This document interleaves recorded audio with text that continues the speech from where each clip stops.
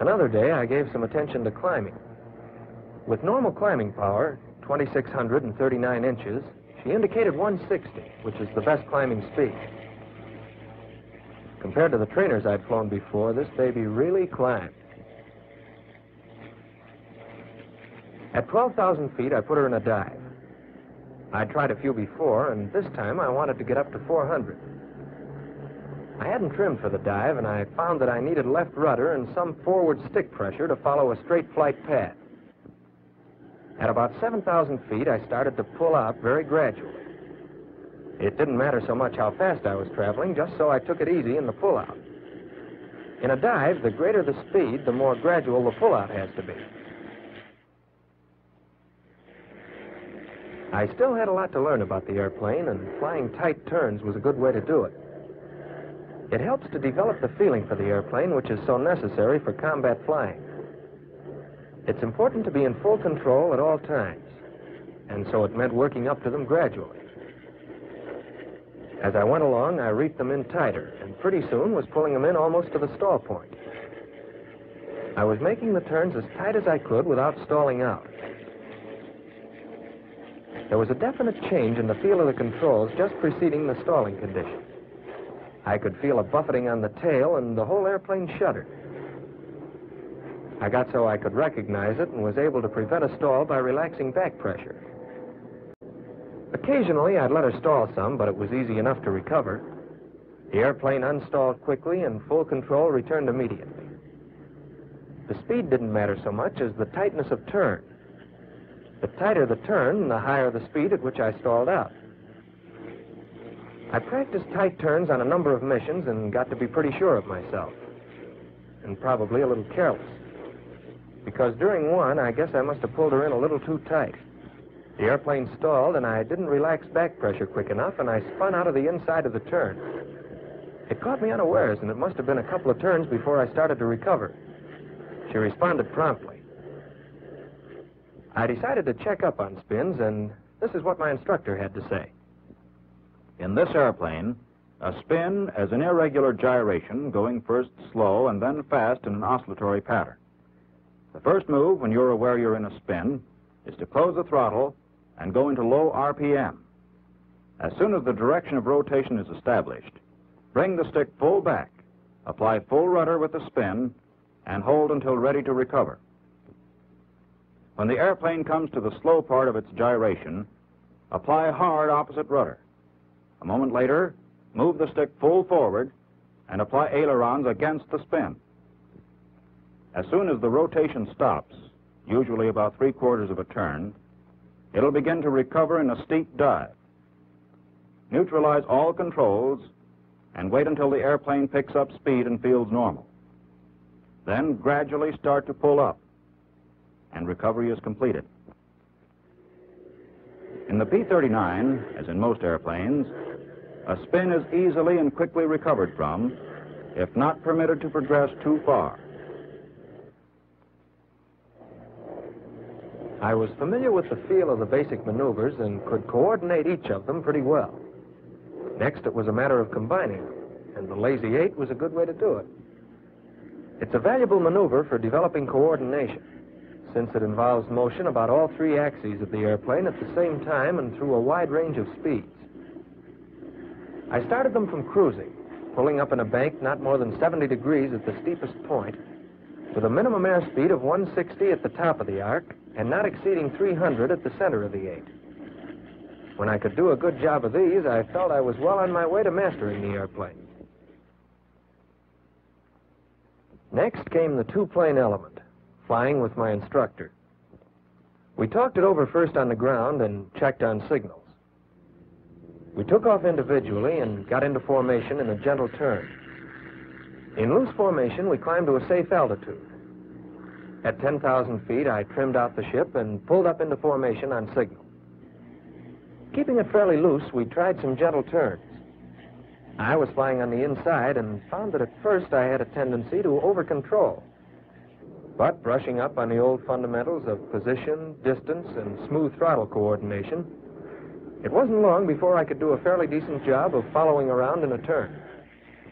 Actually, with the additional power and increased speed range of the airplane, I found it was easier to fly good formation in the P-39 than in the training airplanes I'd flown before.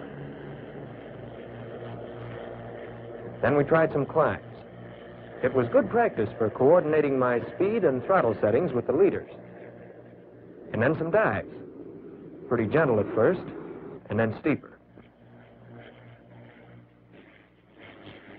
I was becoming accustomed to flying formation at higher speeds and in sharper maneuvers. With several two-plane missions behind me, I felt pretty much at home in formation.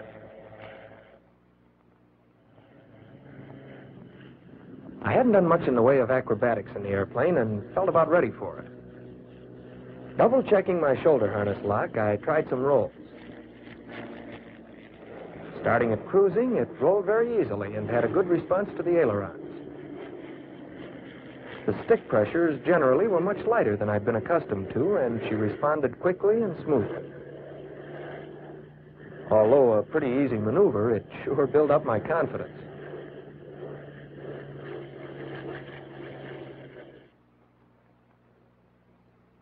Then came loops. During this maneuver, the airplane flies through two speed extremes, high at the beginning and end, and low at the top. Trimmed for cruising, I applied left rudder as I pulled up. As the speed decreased, I relaxed rudder pressure. As the airplane continued up, I applied right rudder. On the downward arc, as the speed increased beyond cruising, I relaxed right and gradually applied left rudder. Straight back on the stick fairly hard so as to maintain sufficient speed to carry me through at the top. Nearing the inverted position, I relaxed back pressure slightly and stretched my neck backward as far as possible to see the horizon when it appeared. I could use it as a reference in keeping my wings level. Then on down and around. After more acrobatic practice, I felt I could handle the airplane in all attitudes and was confident in trying my hand at more advanced maneuvers. Something my instructor said helped. With proper instruction, you should feel no apprehension about attempting almost any maneuver. And you'll find that very often fear of the unknown is removed by deliberately doing what you're afraid will happen.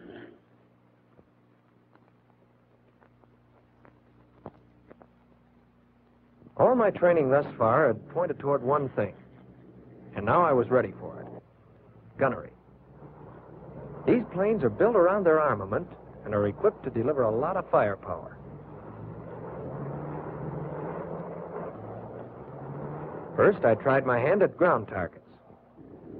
With fixed guns aimed to fire along the axis of the airplane, I knew the projectile would strike the target only if I were flying a straight, true course. It meant having the ball in the center. With the ship in a skid, there was a horizontal component, and I hit to one side of the target. And the speed I was traveling at was important, too. Below the recommended speed, the airplane was inclined above the flight path. At higher speeds, it was inclined below the flight path, introducing a vertical component. I started at 2,000 or 3,000 feet in a steep dive and flattened out to make an approach at 15 to 25 degrees to the horizon. I found I could come down pretty close and still not have to pull out steeply or abruptly. Next came water targets, and here I had to be even more careful in my pullouts. I didn't hit very much at first, but I was told not to be too concerned. Accurate judgment of speed and timing in pullouts can only be attained with many practice runs. Since this airplane has proved an effective weapon for attacking ground objectives, my training included low-altitude flying and simulated strafing. Then came deflection gunnery practice on aerial targets, making dry passes at another ship. I started with a small amount of deflection, turning to keep lead on the target. Gradually, I increased the speed and narrowed the angle. And it soon became evident that my practice in tight turns was time well spent. Just lately, I've been practicing with live ammunition on a towed sleeve, which brings me pretty well up to date. As a matter of fact, I'm due for a mission right now. So long, fellas. See you around. Thanks, Chuck. You men going into training in this airplane will probably cover much the same ground, perhaps in much the same way. You'll be flying an airplane which is fast and powerful. It is sensitive to the controls and quick to respond. Know thoroughly its characteristics, and when you join the men now in combat, your job will be easier, and like theirs, well done.